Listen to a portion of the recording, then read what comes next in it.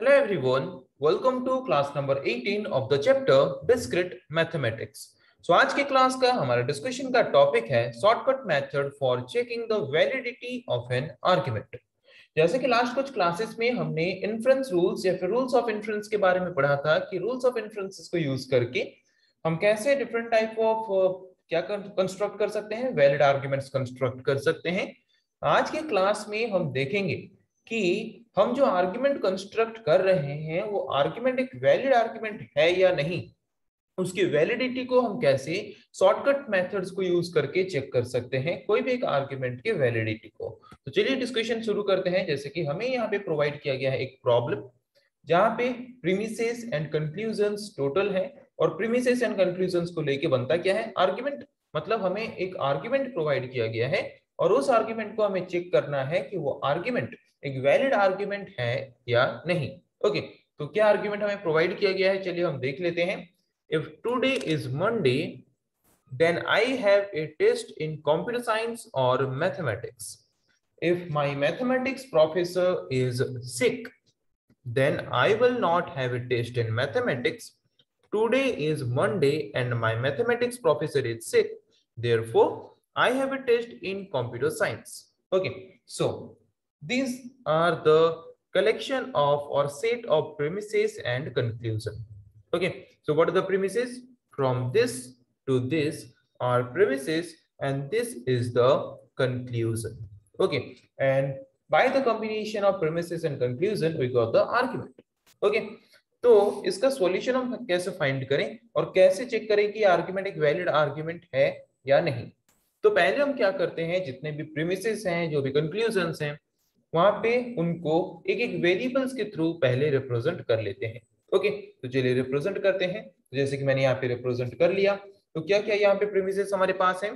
Today is Monday, I have a test in computer science, I have a test in mathematics, then my mathematics professor is sick.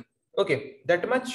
Okay, 4 premises we have and I have represented all these 4 premises by using 4 different kinds of variables. Okay, P, Q, E and S. Okay, then what we have to do, we have to represent the premises and conclusion in the form of variables. Okay, so let's see how can we represent. If today is Monday, today's Monday is represented as P. Then I have a test in computer science or mathematics. Okay, I have a test in computer science is represented as Q and I have a test in mathematics is represented as E. So if P then Q, so it can be represented as P implies Q or E. Okay, if P then Q or E. Means if today is Monday, then I have a test in computer science or mathematics. This is one premise. Then another premise is if my mathematics professor is sick.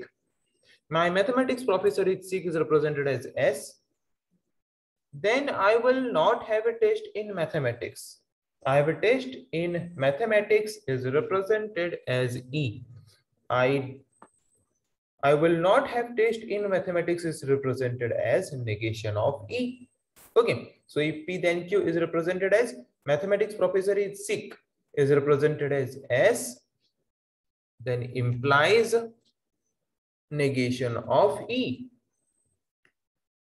Okay, negation of E, because here I will not have a test in mathematics. Then next premise is, this is one premise has gone. Next premise is today is Monday. Today is Monday is represented as P. Okay, and my mathematics professor is sick. Mathematics professor is sick is represented as S. Then it will be represented as P and S. Okay, P and S. Okay, then therefore I have a test in computer science. I have a test in computer science is represented as Q, which will be the conclusion. Okay, so these are 3 premises and this is the conclusion. So to make an argument valid, what we have to do, we have to check that if all the premises are true, then the conclusion must be true. Okay, let's take all the premises are true and the conclusion must be true for that. So let's assume that the conclusion is false. Okay, let's assume the conclusion is false. If I am taking the conclusion is false, then Q will be false. If Q will be false, then here also Q will be false. Okay, then if this premise is true, then P must be true and S must be true. Then here also S must be true and here P must be true. Okay, if S is true, to make this premise true, a negation of E must be true. If negation of E is true, then E will be false. False or false will be false. And this is true. Then it can be represented as true implies false and true implies false is false. But so this will be false. This is true. This is true. Means अगर हमारा यहाँ पे confusion false आ रहा है मतलब तीनों में से कोई ना कोई एक प्रीमाइस फॉल्स होगा. बट अभी हम एज्यूम करते हैं Q को ट्रू. अगर मैं Q को ट्रू एज्यूम करता हूं तो यहाँ पे भी ट्रू आ जाएगा. तो यहाँ पे अगर ट्रू आ जा रहा है, ट्रू और false will be true, so this will be true.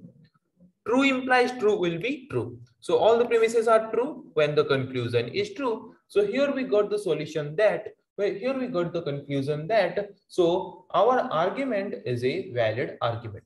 So पता चला कि कैसे हम सिंपली शॉर्टकट मेथड्स को यूज करके चेक कर सकते हैं कि कोई भी एक पर्टिकुलर आर्गुमेंट वैलिड आर्गुमेंट है या नहीं. तो क्या करो, जितने भी प्रीमिसेस हैं उनको ट्रू कंसीडर कर लो और जो कंक्लूजन है उसको फॉल्स कंसीडर कर लो. अगर कंक्लूजन को आप फॉल्स कंसीडर करते हो तब, अगर तीनों के तीनों प्रीमिसेस ट्रू नहीं हो रहे हैं, इसका मतलब अगर आप कंक्लूजन को फॉल्स ले रहे हो तब तीनों के तीनों प्रीमिसेस अगर ट्रू नहीं हो रहे हैं, इसका मतलब आर्गुमेंट हमारा वैलिड आर्गुमेंट है. समझ आ गया कि अगर मैं कंक्लूजन को फॉल्स ले रहा हूं तो अगर कंक्लूजन फॉल्स है तो तीनों का तीनों प्रीमिसेस ट्रू नहीं हो सकते अगर हमारा आर्गुमेंट वैलिड आर्गुमेंट है. क्योंकि अगर तीनों का तीनों प्रीमिसेस अगर ट्रू हैं तो अगर हमारा आर्गुमेंट वैलिड आर्गुमेंट है तो कंक्लूजन भी हमारा क्या होगा, ट्रू होगा. तो अगर हमारा कंक्लूजन फॉल्स आया है तो तीनों का तीनों प्रीमिसेस ट्रू नहीं होना चाहिए. तो मैंने तीनों के तीनों प्रीमिसेस को ट्रू लिया है, तो तीनों में से अगर कोई एक भी प्रीमिसेस फॉल्स हो जाता है तो वहां पे हम कंफर्म हो जाएंगे कि हमारा जो आर्गुमेंट है वो एक वैलिड आर्गुमेंट है. सो पता चला कि कैसे शॉर्टकट मेथड यूज करके हम चेक कर सकते हैं कि एक आर्गुमेंट वैलिड आर्गुमेंट है या नहीं. सो जो कि आज के क्लास का हमारा डिस्कशन का टॉपिक था. सो नेक्स्ट क्लास में डिस्कस करेंगे ऐसे और कुछ टॉपिक्स के बारे में. आज के लिए इतना ही. Thank you.